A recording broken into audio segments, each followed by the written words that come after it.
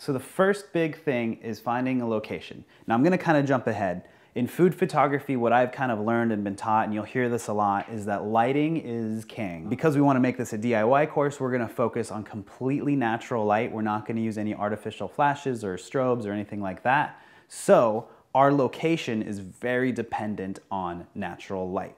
You don't want to have really, really harsh shadows because you'll start to see differences in food and it'll look not as natural and appetizing and all that. So a lot of food photography, depending on your style, is done with very soft, diffused light. Imagine the sun coming in really, really hard and it's just really bright and it creates this deep, deep shadow. Diffused light is like basically putting a white bed sheet in front of that sun and spreading the light out so it's nice and soft and easier on shadows. That being said, shooting inside is much easier than shooting outside where there's this harsh sun.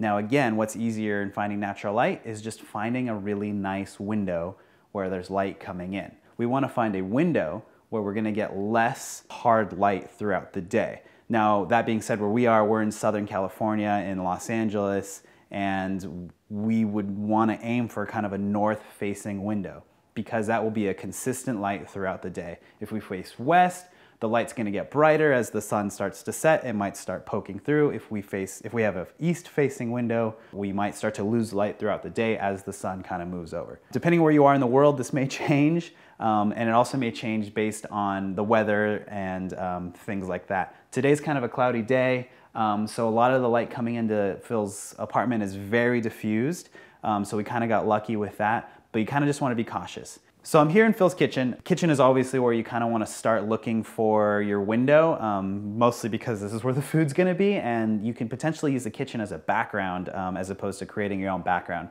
which might look nice later. So let's take a look. There's really only one big set of windows right here. They've got blinds in them. The sink is right here, which is kind of a bummer. I think if the sink weren't here, this might be a really nice spot to shoot. These don't open, it looks like, because this is here. I also know that that's east. So if we start shooting this direction, I know that the sun is going to be moving away from us here, so it's going to get darker as the day goes on. I'd like it to stay as consistent as possible. So there's a big window over there in the dining room area, so let's go check that out. So this window is great. That way's north, so we've got our north-facing window.